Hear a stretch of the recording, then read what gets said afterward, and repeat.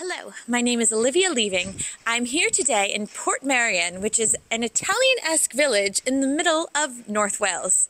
You may be wondering what the heck I am talking about, but that is why I'm here with Amanda Whitehead, who is a tourist guide here in North Wales and also an expert on Portmeirion. We're going to learn everything about the village. We're going to learn how you can book clients at the village and why, if you like a certain TV series, this may be the village for your clients to choose.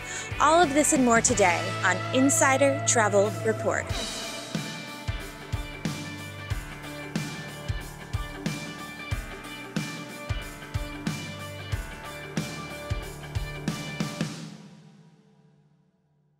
Hello, Amanda. Thank you so much for being here today and showing us this very colorful and whimsical village here in Northern Wales. I guess to start, can you tell me a little bit about Portmeirion and the history and how it became what it is today? Yes, certainly. I mean, Portmeirion is always hard to describe until you see it. It's basically the result of one man's dream. He was Clough Williams Ellis, was an architect at the turn of the century, really, and he dreamed of building a village that, in beautiful natural surroundings, that would actually, where the architecture would enhance nature. And he looked all over Europe, and in fact he was looking for an island. He found this peninsula here in northwest Wales, and he started building in the sort of 1920s. Sorry, I need to check the date there, but about the 1920s, and it went on, and it was always. He wasn't a rich man. Well, he was rich compared to me, but he wasn't a millionaire. And so he knew from the beginning he would have to make the village earn money. So he started by building a hotel, and it was very, very popular with artistic and musical types. Noel Coward wrote Blithe Spirit here.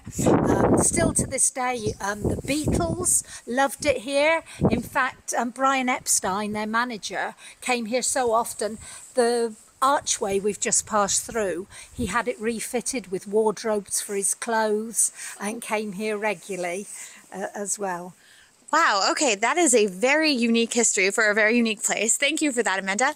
Can you tell me a little bit about the Italian architecture and the very colorful buildings? I feel like I could be in Southern Europe right now.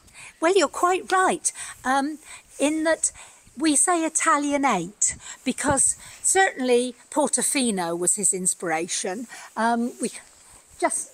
You might just about be able to see the campanella. He wanted the centre for the village being a spire or something, and then it tumbling down the hill.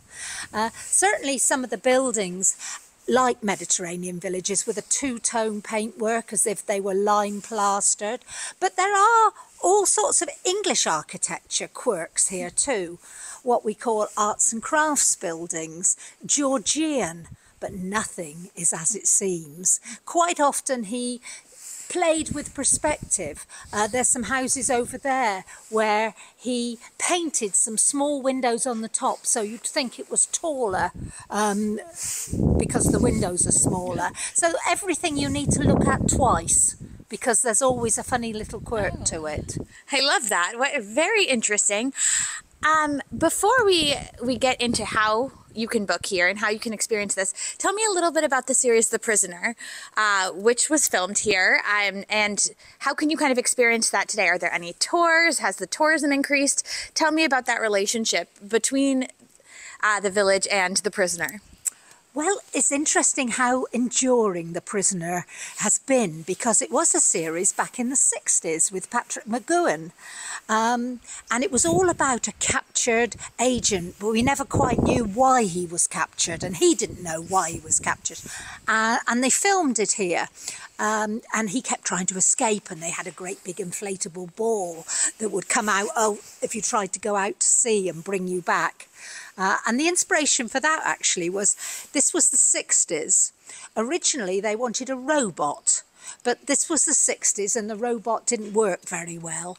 And yet the meteorological office had a conference here, and the producer saw the great big weather balloon and thought that would be even creepier being captured by a balloon. So even though it was the 60s, oh, there we are, the campanelles bonging off, the idea of the prisoner is endured. They have a meeting here. It's a bit like Star Trek fans. They come once a year and have a conference here.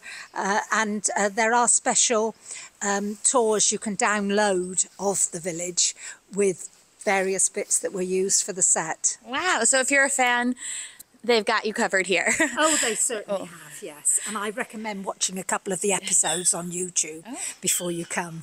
That's also a good idea. So, okay, if we're going to watch the show or we just want to see this unique village, quickly just tell us how one can book it and where you can stay, what that experience is like here. Right, they've got Portmeirion.com, they've got a very good website. They're still owned by the trust. All the buildings in the village are either little shops or they're used as hotel rooms. Some of them are self-catered cottages as well. There is a hotel down by the side where you can have some rooms in the main hotel, but you can certainly book online.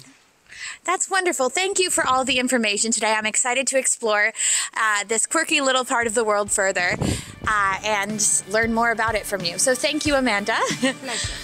My name is Olivia Leaving, and this is Insider Travel Report.